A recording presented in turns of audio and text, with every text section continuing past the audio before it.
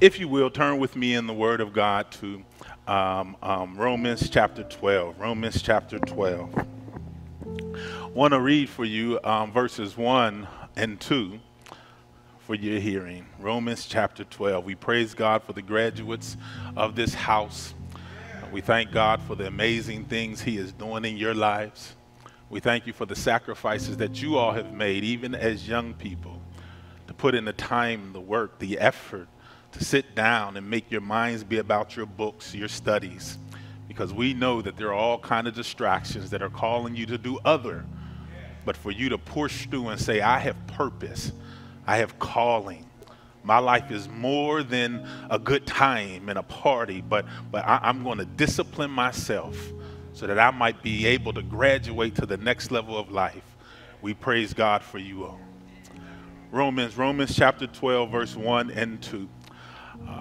Scripture states, I beseech you therefore, brethren, my brethren, one translation, I urge you to present your bodies, offer your bodies as a living sacrifice, holy and acceptable, pleasing unto God. This is your reasonable act of worship. I think one translation says, this is your true and proper act of worship. Be not conformed by this world, but be ye transformed by the renewing of your mind, that you may prove what is that good and pleasing and perfect will of God. This is Romans chapter 12, verses 1 and 2. Heavenly Father, we bless your name. You have begun to stir this word up in me about a week and a half ago, Lord God. And I thank you that what you have written on my heart, Lord God, is not only for your people, but it's for me. Thank you, Lord God, that you have pressed it, you have cut it into me. So, Lord, I pray even now that you might bring it forth, Lord God. May there not be a distraction of mind or heart, body or flesh, Lord God, that takes any away from this hour of purpose in your presence. That the fullness of your power might burst out in our lives, and we, Lord, all might experience some transformation in you, Lord God. Have your way, have your way, have your way, Lord God. Have your way, holy God, have your way, Lord God. King and Savior, Father and friend, lover of our souls, have your way.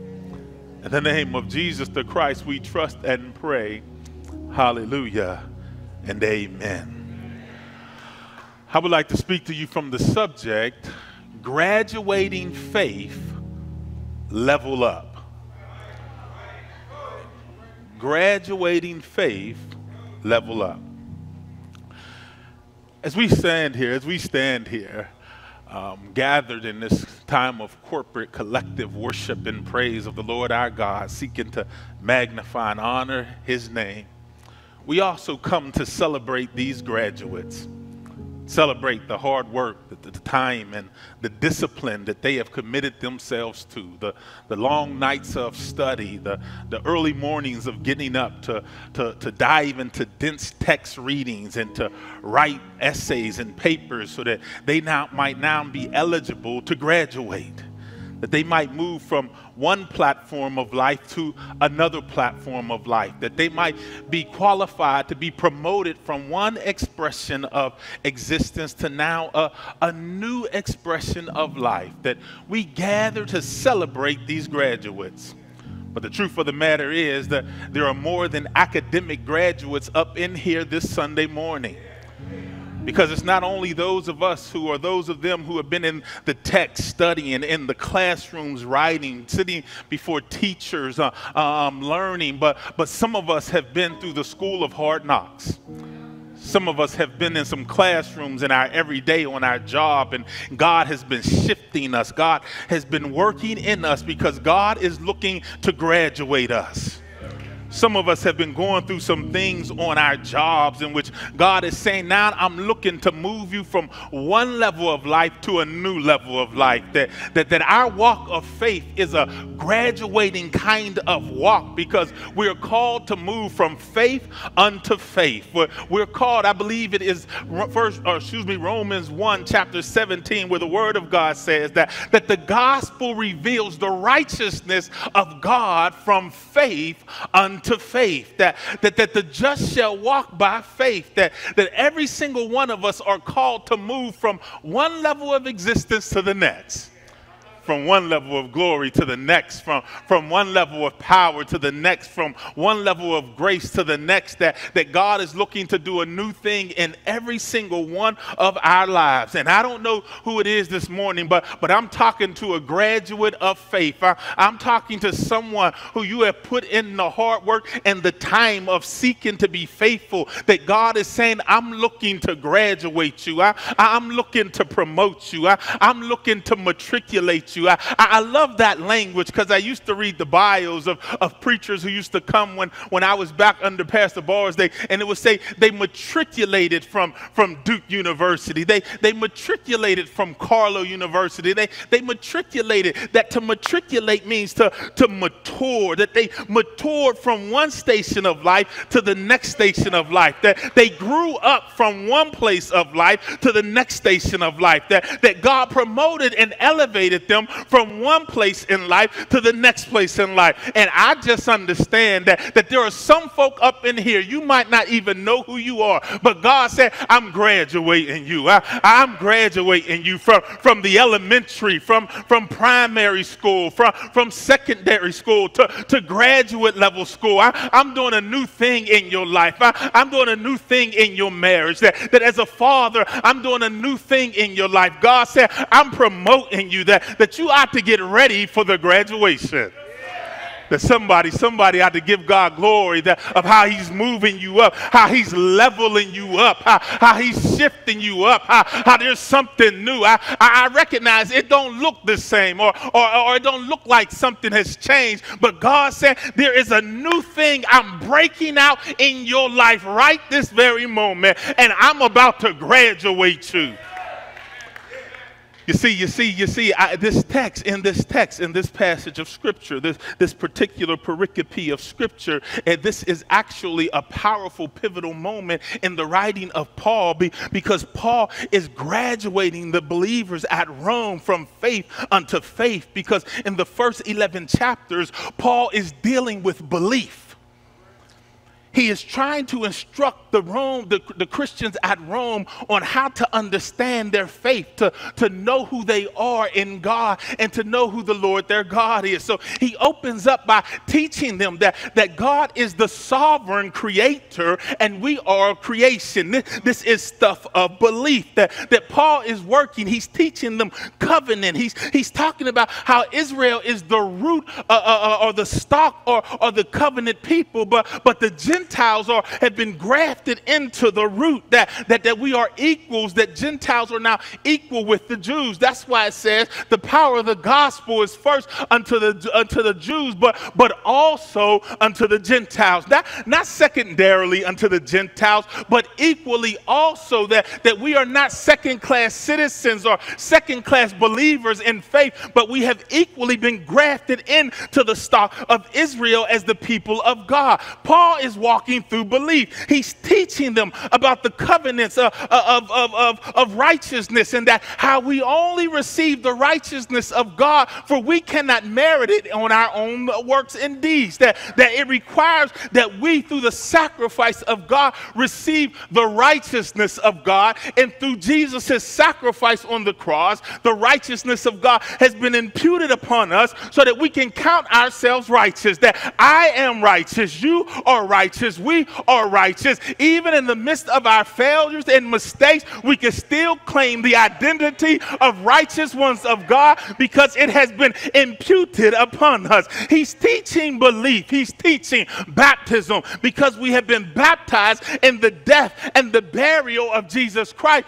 We shall now also participate and partake in the resurrection of Jesus Christ, that we can get up from our failures, get up from our flaws, get up from our shortcomings, get up from our mistakes, because he's teaching us how to understand who we are in God. He's saying that by Adam, sin or death entered into the world through sin. This is all the stuff of belief. But at this pivotal turning point, Paul begins to graduate the Christians at Rome, because he says it's not just about what you believe, it's also about how you behave. Oh, he's saying you can't just believe it, but you also have to behave it. You can't just think it, but you also have to live it, and you also have to walk it. He says, present your bodies as a living sacrifice, holy and acceptable. He said, you also have to live into your faith. Oh, somebody got to get it. You got to walk your faith. You got to live your faith. You got to embody your faith. You got to manifest your faith in bodily ways. You got to live that thing out. You can't just believe it. You have to behave it, because if your faith is going to have any real power, you got to learn to live into it and walk that thing out, because you got to believe it. You got to behave it. You got to live it. If I don't live my faith is no more efficacious than that of the demons. You see, James chapter 2 verse 19 says that you believe.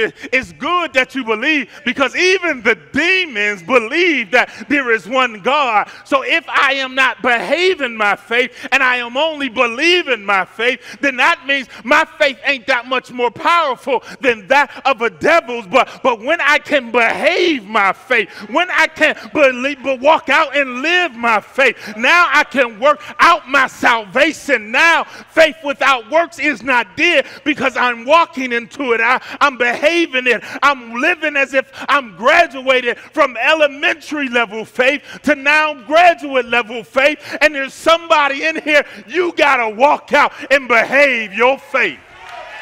You see, we struggle. You ain't got to be perfect, because none of us are perfect. We all fall short of the glory. We all make mistakes. But there ought to be some actions that show that you are indeed a believer of God. That folk ought not look at your life and then question if you are a believer or not. But they ought to be able to say there's something about how they walk and how they talk, how they live and how they love, how they connect and how they forgive, how they praise and how they worship, how they give and how they tithe, that suggests there's something peculiar about that person, that they don't just talk it with their mouth, but they walk it with their life. Graduating faith. Paul saying, I'm shifting from belief in my theology. It's not just about theology, but it's about ethics. It's not just about belief, but it's about behavior. It's about how you live into this thing, because graduates, how you live matters. Because your life is your worship.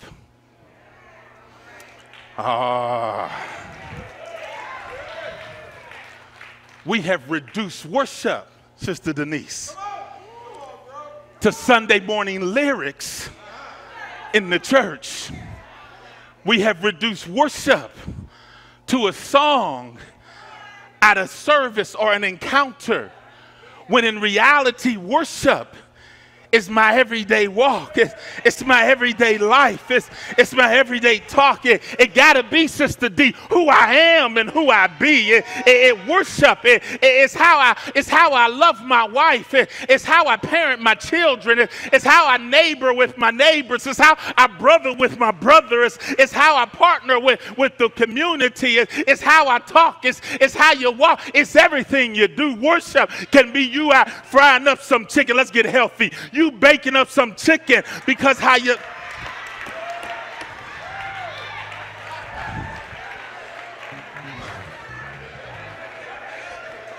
Because I could bake it and be grumbling. All these no for good nothing kids just keep getting on my last nerve, and this no good man of mine don't appreciate nothing I do, or this woman, she ain't spending no quiet time with me, and yet I'm in the kitchen making food. If that's my life, that's not worship. But if I'm saying, Lord, help me, Father, bless this meal that my children might know how much I love them. Bless this meal that you might turn them around and what they're doing. Bless this meal that my man might become who you've created in purpose and designed him to be. Your worship is in what you do. Your worship is in driving in the church, and you're not flipping up the bird because you're struggling with issues of folk, but you're saying, oh Lord, you got me on a journey, and I'm walking and living in purpose, and I don't know how I'm going to get through it, and I can't stand all the folk I see, but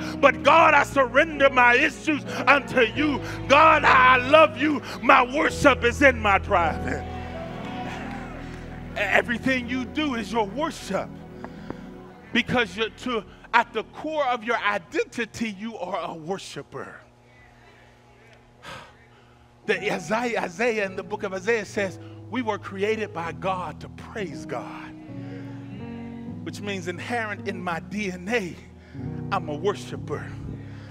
Inherent in who I am, I'm called, my sister, to reflect and reveal the glory of God in the world. That my life, and no matter what it is I do, Sister D, is called to reflect God's glory. That be it in my counseling, be it in my parenting, be it in your engineering, be it in your custodian, be it in as a lawyer, be it as a teacher, be it as a student at the desk. You're at the table saying, Lord, I understand that I got purpose, and I'm not going to give myself to stuff that would distract me from who you created me to be. But God, I'm going to spend the time working out this math problem. And while you got folk thinking that they're all about the math and they're all about the ambition and getting a better job and making more money, you understand that your life is designed on purpose, that you're going to animate some stuff that is going to give you some reputation, but it's going to give God the glory, that you're going to counsel and psychologize some folk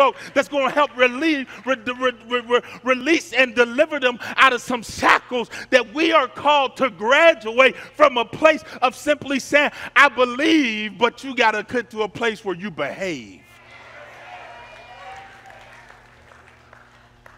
Because the reality is, there's oftentimes too much incongruency between how I believe and how I behave.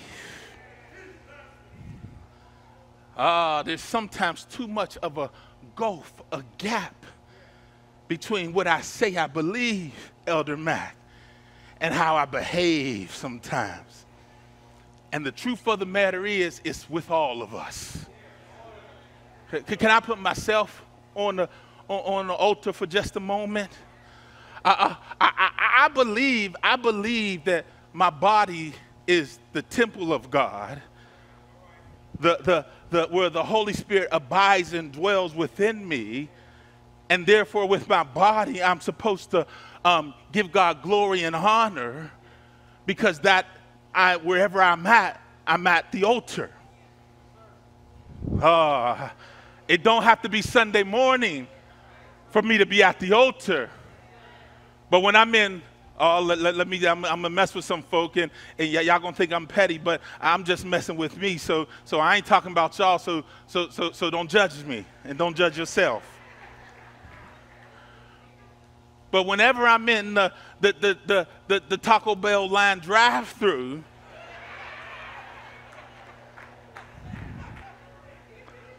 I'm still at the altar. I really shouldn't be excusing myself from worship just because I'm about to get me a gordita, or my favorite, a chalupa. I seen a hand back there in the I see you up there in the balcony. Chalupa beef supreme with See, I repent, Lord. I repent. I bring my sacrifices. I bring my brokenness before you, Lord God.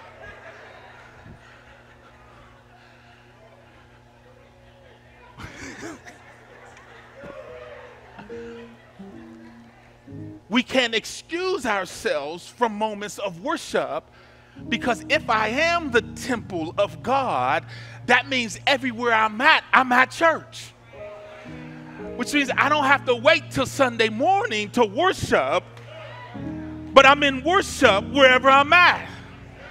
So even when I'm in the midst of an argument with my wife, I should realize in the midst of the fight, I'm at church.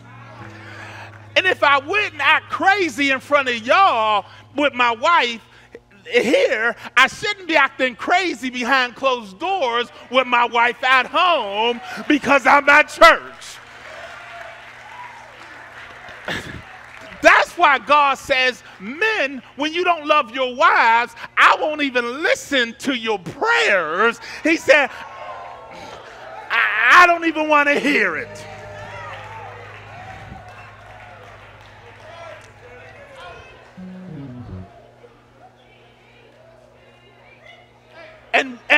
And wives, it said husbands love your wives, but wives honor thy husband.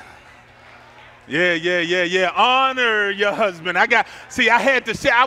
This part wasn't even, I wasn't going to talk about wives, but the ladies got too riled up in here. I said, hold on now. Y'all want equal opportunity. We all equals up in here now. So he riding home. I told you, he was teaching them.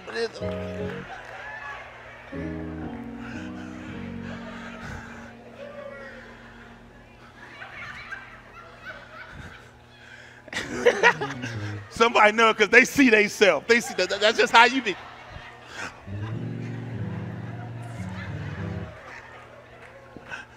And you think you got to get out of jail free card for the rest of the week because the preacher done said, love, honor your husbands. So everything we do is worship, because wherever we're at church, because it matters.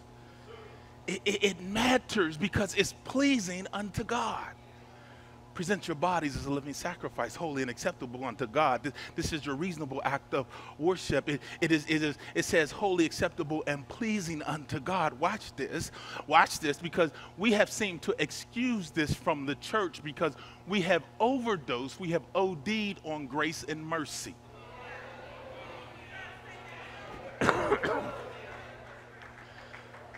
And so God has somehow become only a loving, forgiving, merciful God that has excused God's justice and holiness. But a holy God is an accountable God, which means my life ought to be pleasing unto God. And when it's not pleasing, then there's moments when it is displeasing. That's why Scripture tells us it's impossible to please God without faith. God is saying, yeah, as my children, I'm looking for you to allow me to delight in your life. My son plays baseball, and every great play and every not so great play, he looks at me. To the point, Sister Shan, I've removed myself. I used to sit like behind the dugout where I could kind of coach him on his swing. But I noticed he's been paying too much attention to me because he's trying, Pastor Bake, to please me. So I went to the bleachers, but he still looks for me. So I went to the whatever side of the dugout, be it left field or right field. I go to the end of the fence, and still he throws a bad pitch, and he looks at me. And so now his field, the field that he plays at, his home field, it has the parking lot. It has 2 tiers of parking lot behind the field. So I have gone to the top of the field parking lot and watched from outfield. And after one game, he said, Dad, you went home. Where was you at? Because he was looking to please me. And I made them, he had a good game. But I made the mistake, Elder Tillman, of saying, no, son, I would never leave you. I was in the parking lot and outfield. And so now he pitches and he turns around.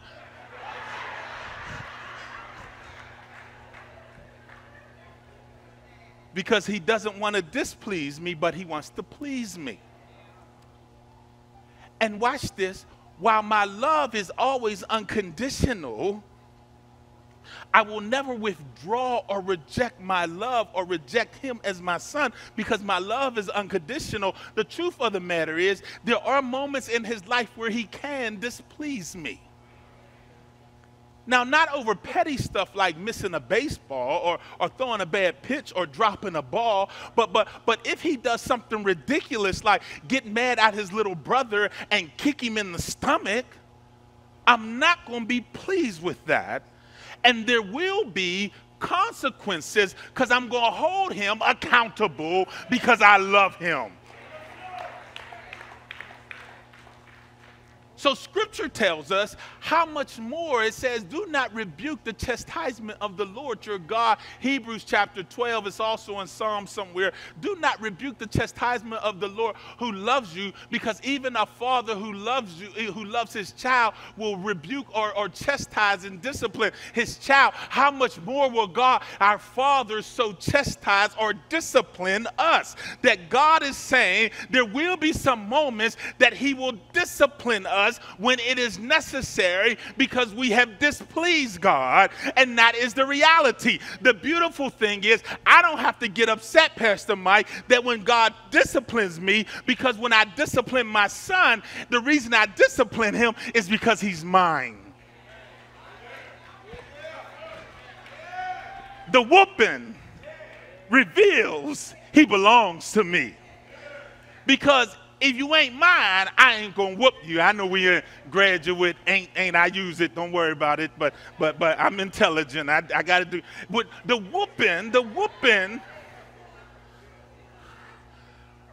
is a sign that he belongs to me. The fact that I discipline him means he belongs to me, because with the discipline also comes the blessing.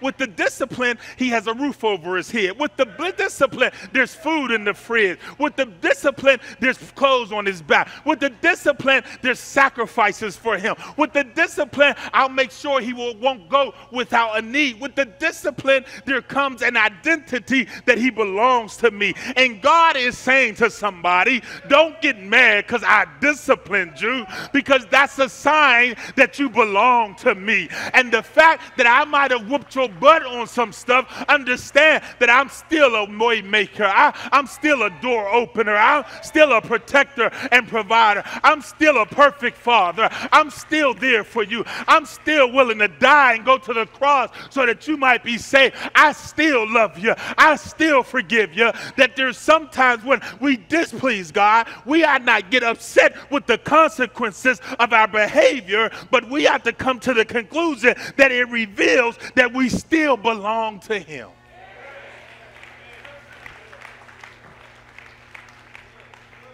So worship matters. Worship matters because everything I do is my worship. And the mindset, the mentality by which I enter into an event or go through something will impact how I'm shaped by it. I'm not going to hold y'all much longer. Brother Isaiah, will you get my props? I got some props. I actually need probably at least two more volunteers. I got 3 of them, Pastor Will, and I need 2 more. Come forward. Okay, I see you, Brother Isaiah. All right. All right, Brother Tillman, I got enough for all y'all. I wasn't going to use them all. Now, they get y'all some props. Now, I'm going to acknowledge on the front end, my props are a little bootleg. And Elder Ross, I know we at MCOP, we do things with excellency here. But I was actually sick this week, like all week long. And so I was making up my props. And they're a little bootleg, but these individuals, watch this, they represent. Go ahead and put them on. They like, Pastor, you got me with these kindergarten signs. We done graduated, and you still. If y'all would come up on the pulpit, y'all would join me up here. They represent the various events. Come on, you right here, Brother Josiah. Yes. Brother O.C.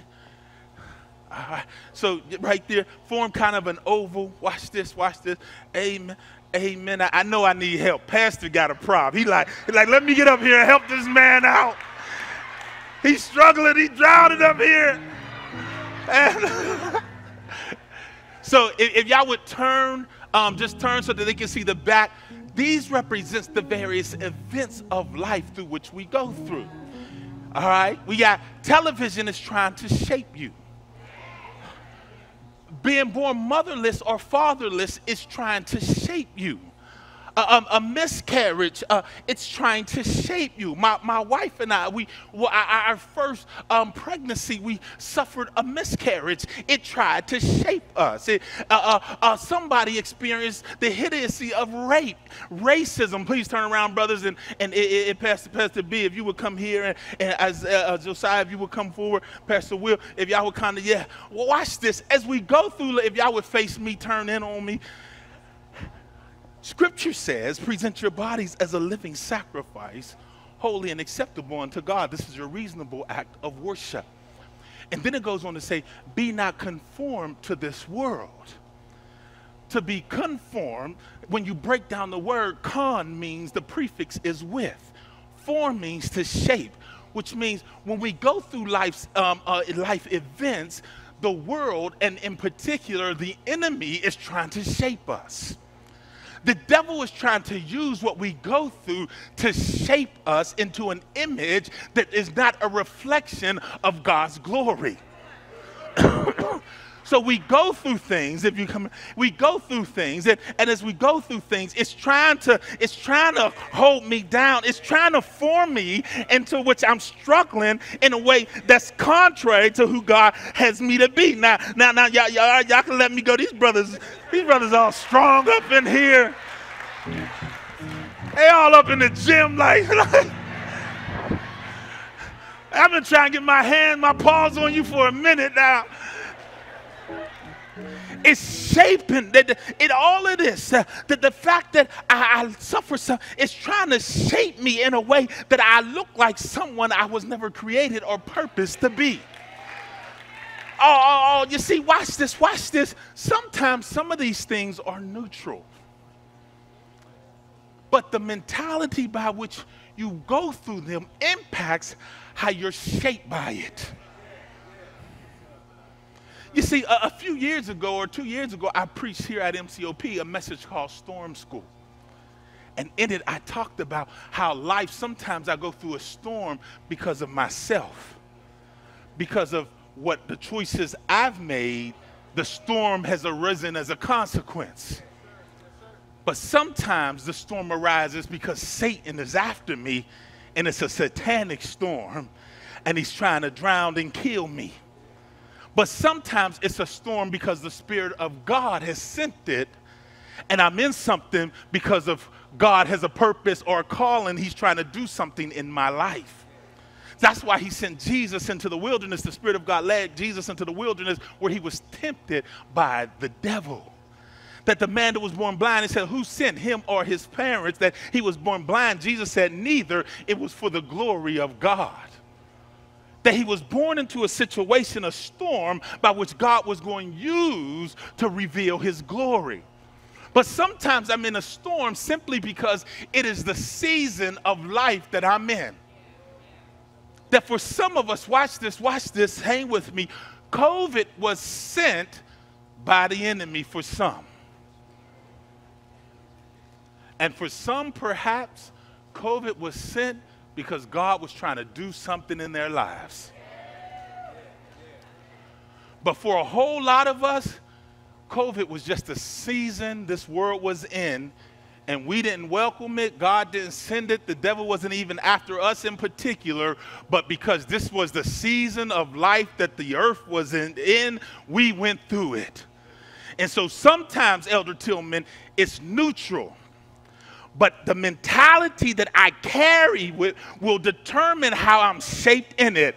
And if I can't go through it with worship, I'm going to come out of it all misformed and deformed and crippled and bent over, because I didn't walk into it with a spirit of worship. And I started complaining, and I started focusing and becoming down and depressed and buried by my worries. I don't know how I'm going to pay for college. I don't know if I'm going to get in. I don't know how I'm going to survive this thing. I don't know how I'm going to survive the death of a child. I don't know how I'm going to get over it. And all of life is trying to shape me and conform me into it. Come on, my brothers, get around. It's trying to shape me in its image. It's trying to bend me and break me into who I'm not created to be, but I was created in the image and likeness of God, and I got to be able to get through it.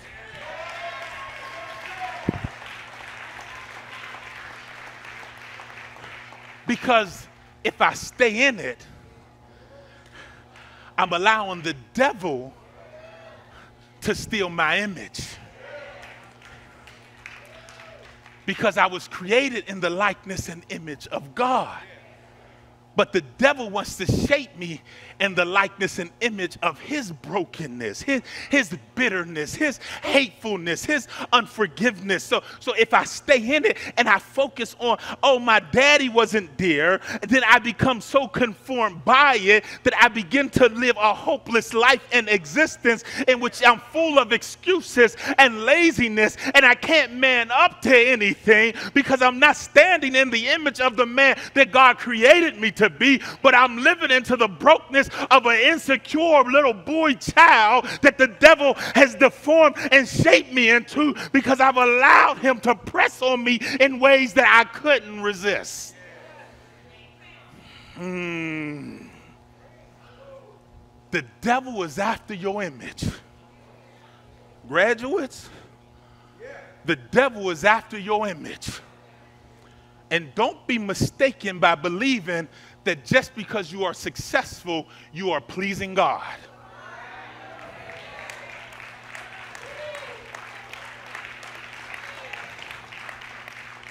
Because the enemy will use the success to shape you. The devil didn't tempt Jesus with poverty. The devil didn't tempt Jesus with unemployment and no job.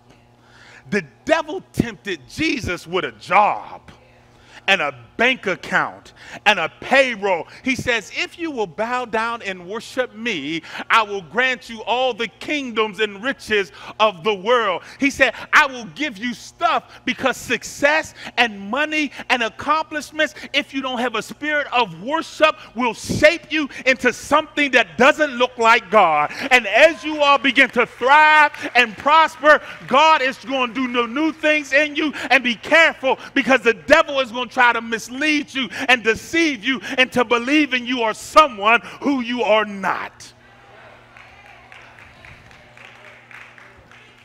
He's trying to conform you because he's after your image. He's after your image. He's after who you look like. He's after who you reflect. And the challenge is, watch this, the challenge is, because touch is sensual, sometimes even the hurt feels good. Sometimes even the failure, sometimes even the problem feels good. Watch this, because touch is sensual. Sight is one of the senses, sight and smell and taste and hearing and touch. Watch this. When touch is too much and it's overstimulating, it produces pain. But when touch hits my sweet spot, it produces pleasure. So that even though it's hurt that's touching me, it still makes me feel good. So sometimes I want to stay, make a circle. Y'all can give me a little bit of space. These strong brothers up here, praise God for strong men. Sometimes I want to stay because it feels good to me. And even though it's killing me, I somehow in a distorted fashion, come to love it. Because as long as I can stay here, Pastor B, being a victim feels good. Because as long as I'm a victim, I don't have to take responsibility for my own life, because I always can blame what happened to me. That I don't have to, the way mama didn't protect me when I was a child allows me to continue to live in broken relationships as an adult, because instead of me taking responsibility for my own life, I look back and blame mama because victimhood feels good. That's why racism continues and sexism continues, and because as long as I got somebody else to blame, I don't have to fix who I am. I could stay here. It's me. When it's me the problem, I could blame you. So I don't got to work on me. I don't have to deal with me because it feels good. Justification feels good. I could justify why I'm mean. I could justify why I am the way I am. But God is saying, do not be conformed by this world, but be ye transformed. God is saying it's time for you to graduate. It's time for you to get up out of that elementary level of existence. It's time for you to climb to new heights, that even though daddy wasn't there for you, it's time to graduate and be a father to your own child. And you got to accept the responsibility of maybe baby boy going to have some issues for the next 3 to 5 years, but you can't cop out and bail out because you've abandoned him for 15 years. Now step up and be the man and say, I own it, son. I'm sorry. I forgive. I apologize. Please forgive me, but I ain't going nowhere now. I will take up my cross and die to my own pride and selfishness. And son, I will be there for you. Baby girl, I will be there for you. It's time for someone to get over what you have gone through and say, I'm graduating. I'm coming up out of what I was down in. I no longer will I allow it to choke me out and strangle me and hold me back and keep me down, but I'm coming out what I went through. If y'all fellas will come down here and make a similar circle, watch this, and I'm out of the way. Watch this, and I'm out of your way. Oh, somebody, you graduating. You got to see this. You're graduating. Make a two-man soul train line that I could walk through.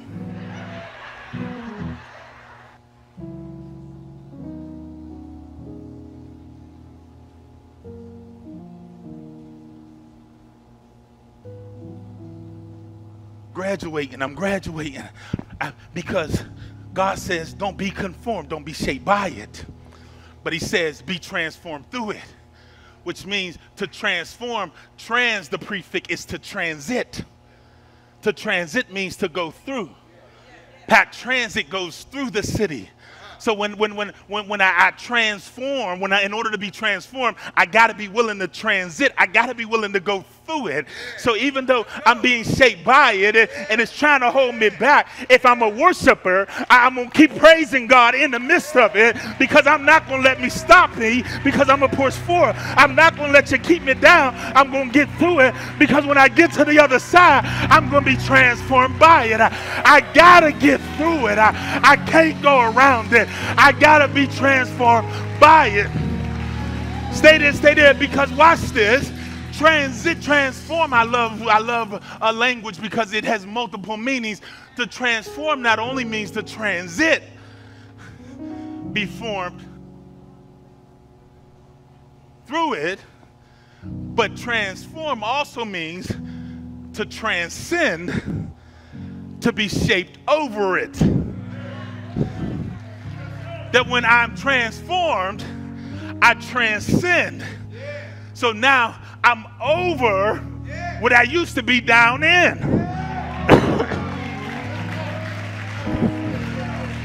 So because I'm transformed, because I was willing to press through it and get through it, the transformation allowed me to transcend, to now be over it. So that now, watch this, hear me. It don't mean I won't sometimes deal with the stuff I used to deal with. It don't sometimes, grab me. I'm still going to have to deal with it at times. But I no longer got it around my neck. I no longer got it around my head choking me out. But now it's at my feet. I'm over it. I got the victory. God said, I'm giving you the victory over it because I have placed all things at your feet. That's why Scripture says, oh, what is man that you are mindful of him, mindful of her, that you have made them a little lower than the angels, that you have visited man, and you've ordained him, you've crowned him with glory and honor, and placed all things under his feet. You said first, you have given him dominion over all the works of your fingers, and placed all things under his foot. So that now, because I'm in Jesus Christ, watch this, it might bruise my heel, but I'm going to crush his head. Oh, do I got any graduate? Do I got any devil head crushers? Do I got any demon stompers that said, no, I've graduated. I no longer am I just down in it, but I'm going to step on the stuff that used to choke me out.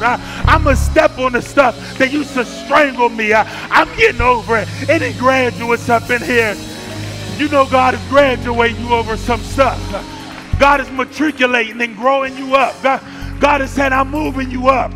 No longer will you die by it. No longer will you be afraid of it. No longer will you be scared of it. But God has said, I'm blessing you to be a graduate because I'm matriculating you. As we rise to our feet, somebody, you're graduating. You're graduating. Thank you, my brothers. You're graduating. God wants you to know you're graduating. Your identity is worship. And the enemy wants, the devil doesn't want you to understand who you truly are. And that's why it's important to worship, because it's essential to your very DNA, the identity of who you are. You are a worshiper. And your power is found in your purpose.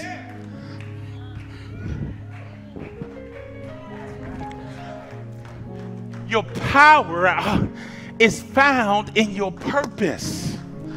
Because, and watch this. Purpose is only found in the presence of the one who created you.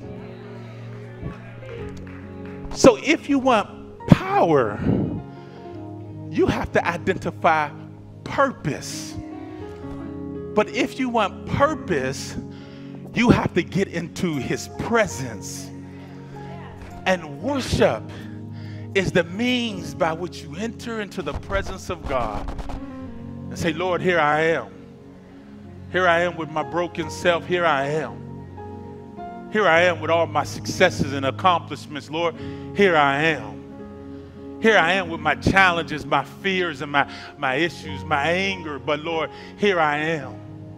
Here I am with my shame. I'm still ashamed of some things I've done and who I was and what I settled for. But Lord, I bring it to you. Here I am. God, here I am with all the beauty of what you've accomplished and the multiple properties that I own, Lord God. And I thank you for what you've done, that I went from projects to owning 3 properties. But God, that ain't me. Here I am. That I understand, Lord, that naked I came into this world and naked shall I leave. But blessed be the name of the Lord my God, because nothing else defines me apart from who you are. That here I am, God. That Lord, oh Lord, that even, Lord God, when I attempt to allow the stuff of creation to define me more than you who are my creator, God, here I am, Lord God. That when Adam and Eve sinned and it began to shape and steal their image, they began to reach for the stuff of this world to try to cover them up and mask themselves in fear, hiding behind fig leaves, that the Prada and the Ralph Lauren and the Gucci, Lord, that this stuff don't define me. It doesn't make me. Lord, here I am. And someone is here this morning. God isn't calling for a spectacular event. He's only asking for your heart. He's calling you to come forward. He's calling you to the altar to present yourself. Yes, where you are is an altar. But there's also something about collective worship. There's also something about evidencing, this is my sacrifice, Lord, and I'm not ashamed of it.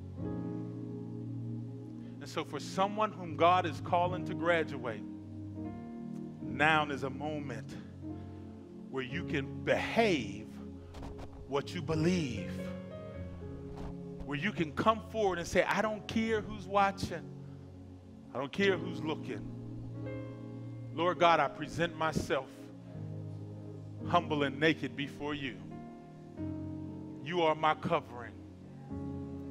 You are my covering.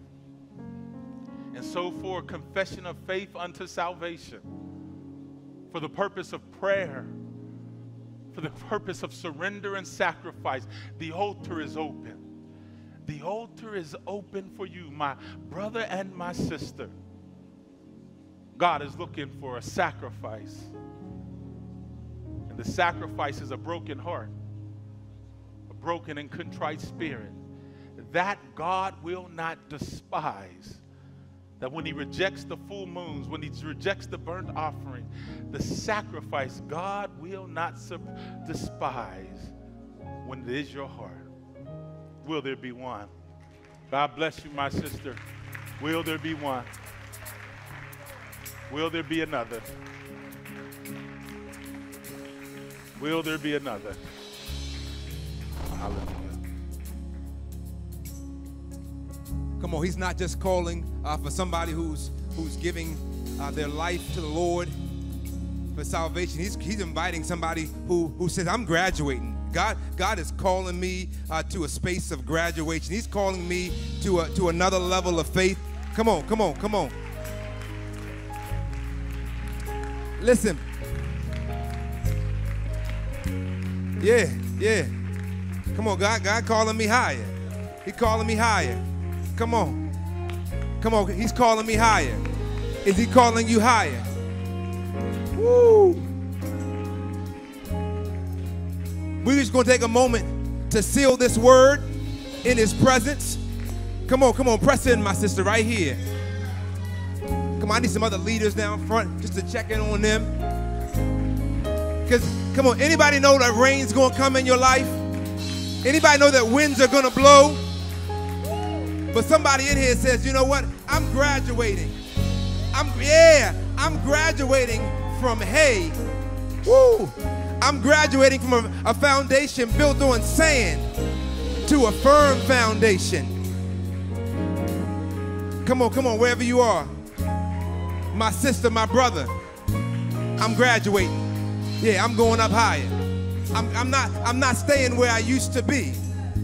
But God want to do something new in my family. Yeah. He want to do something new in your family.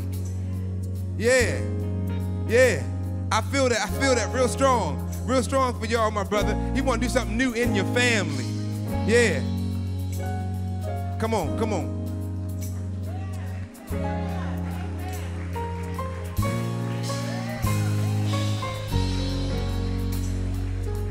What everybody's saying is that coming forward is I wanna build my life on a firm foundation. Woo! That's gonna get me to the place God has destined me to be. Come on, say that. Say, rain came. Come on, somebody say, my house. Come on, anybody built that house on a firm foundation? I'm safe with you, God. I'm gonna make it through. Come on, say rain. Winds blew. Yeah, my house was built on you, Lord.